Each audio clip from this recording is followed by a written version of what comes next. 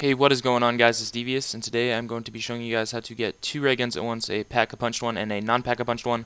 The first thing you guys are going to want to do for this is to get a bunch of points and go and get the ray gun out of the box. Once you guys get the ray gun out of the box, you're going to want to go and buy the perk Who's Who, and this will be explained later why you need this, but it's a really big step in this, so make sure you get it. For this part, you guys are going to basically try to get as much points as you can. I'd recommend 20k, and then you're going to pack-a-punch your ray gun and your secondary weapon. But when you guys pack-a-punch your secondary weapon, make sure you leave it in the pack-a-punch machine, because you guys do want to only have your one ray gun, so when you get the other one, unless you have Mule Kick, you'll be able to get it.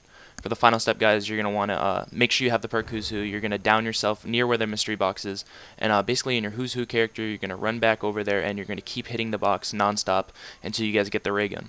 Once you guys get the ray gun, if you have a zombie near you, make sure you kill it and do not take it out of the box.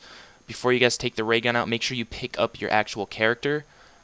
So do not pick the ray gun up in Who's Who, guys, or you'll screw yourselves. As you see on screen right now, I will get the ray gun and I'll kill the zombie and then I will pick myself up.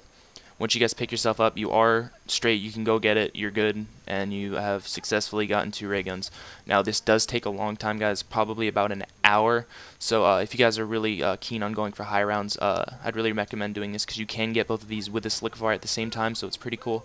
Hope you guys enjoyed this video. It actually took me about 12 hours to get this right, that's why I haven't been really making videos today. So yeah, I'll talk to you guys later, peace.